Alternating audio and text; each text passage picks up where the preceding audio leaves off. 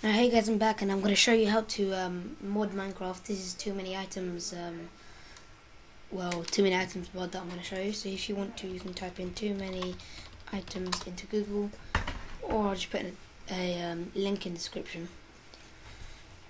So, yeah, that's it. On the Minecraft forum one, I'll just put a link in the description for it. So you want to make sure Minecraft is off, and that's because if you have it on, you would have if you have it on, it wouldn't work because it would mess up the whole file. So I'll click download from Minecraft. If you see anything pop up here, don't click it because it's fake. You want to click this thing up here, skip ad. Okay, so it's come down there. So clicked. Just make sure that it is okay. It's already finished.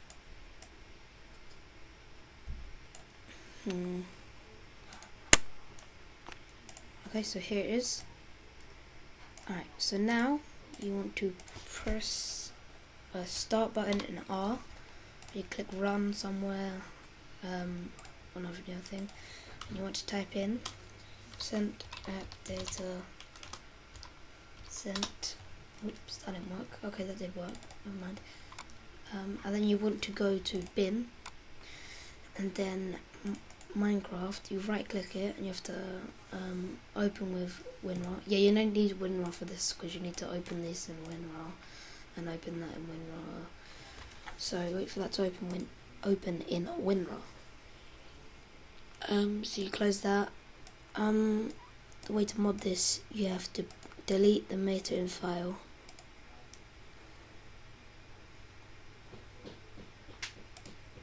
Okay, and now you can get rid of the file because we don't need it anymore, and we can get TooManyItems out.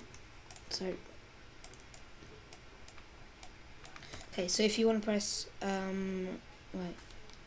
Control and A, select them all, and then you can just drag them in to the folder, and they'll be in there. So you can exit out of that, exit out of that, and let me just run Minecraft to show you the mod. These tutorials are going to be really easy. I'm just going to do loads of mods and stuff like that.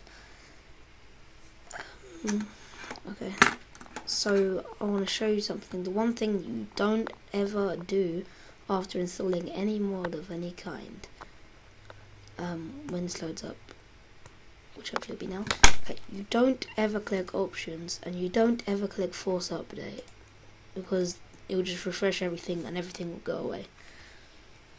So it's just loading up at the moment, so wait for that because it might be crashed. I don't know if it has been crashed, but and yeah, that's fine.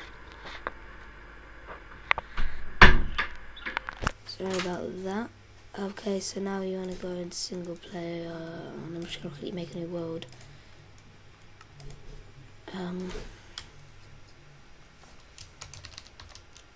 Oops.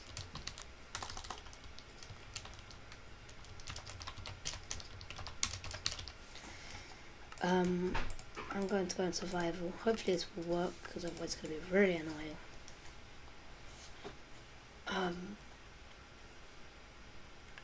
So wait for it to make the world.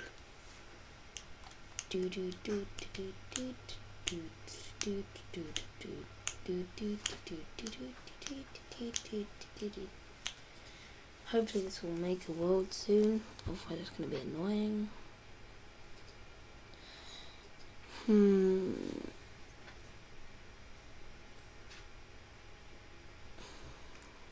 Something flashed. I'm not going to edit this video, so you're going to have to skip ahead. Okay, never mind, don't have to. Lags because I only just made the world and nothing to do with the mod. Because there's chunks in the...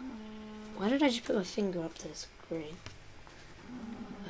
because the chunk there is not loaded yet. So if I kind of turn around, there you go, it's not laggy anymore because I'm okay. So press E. There you go. I have too many items now, so I can just spawn myself anything random, and you have all the pages of everything. Yeah, all of that rubbish that you don't actually ever need. Alright, so that's also you can have delete mode, which when you click all the blocks it deletes them obviously, which is a good way of deleting stuff. Alright, one sec.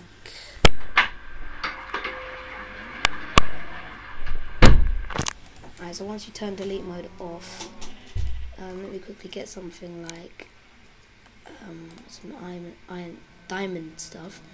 So get that, and that. And I go save one, and now if I go delete all of that stuff, okay, and I turn it off, and I click load one, everything will come back. Yeah, so that's a good way of doing stuff. You also have creative mode, so you can turn creative mode on. You can turn rain and snow. Oh, I don't really want that on. Oops. I'll turn it back on, never mind, sorry. And then you can set it sunrise, noon, sunset, and midnight, and you can also change the difficulty on that.